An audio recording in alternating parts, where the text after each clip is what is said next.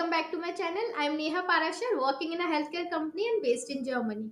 In last video, we talked about two kind of safety update report called DSUR and PSUR. In today's video, we will talk about the concept called IBD, DLP and DIBD, which are related to those safety update report. First, let's see what is this DLP, that is data log point.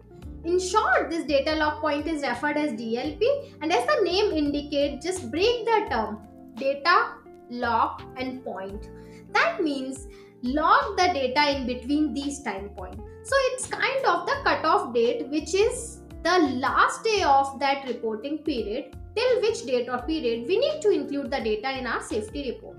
Or in other simple word, this DLP indicates the time point for which we need to include or provide the data in our safety report. Let's see with example. Different companies have different timeline or frequency for Pebble submission depending on the national regulatory requirement. Do you remember what is Pebble? We discussed about Pebble in our last video. So you can go and check out that video. So for example, in US, first 3 years we need to submit Pebble every 3 months and then annually thereafter. In EU, first 2 years we need to submit every 6 months, and next 2 years we have to submit it annually and then every 3 yearly thereafter. In Japan, first 2 years we need to submit this Pebble every 6 months and then annually thereafter. So this time point of 3 months, 6 months and annually, this is the data log point for those countries. We have to provide data for this much time point in our Pebble submission. This data log point or DLP is applicable for DSUR submission as well as PSUR or Pebble submission both.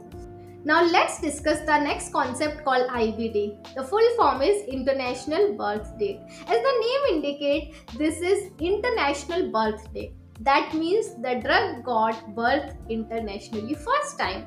Meaning, this is the date when the pharmaceutical company received the marketing authorization for their drug first time in any country in the world. So this will be the IBD for your drug. Based on this IBD, the data log point is determined for PSUR or Pebble submission.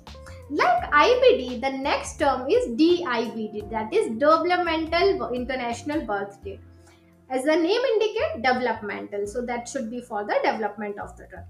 IND was the date when the first time MA of the drug was approved, while DIBD is the date when the company received the authorization, clinical trial authorization first time in any country in the world.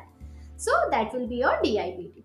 DSUR sponsors are required to submit a DSUR within 1 year of this DIBD and then provide annual DSUR submission until all the open clinical trials have ended. This was all about DLP, IBD and DIBD. In case you would like to understand some particular concept, just let me know in the comment section. In my next video, we'll talk about a new concept. Till then, let's stay tuned for the next update.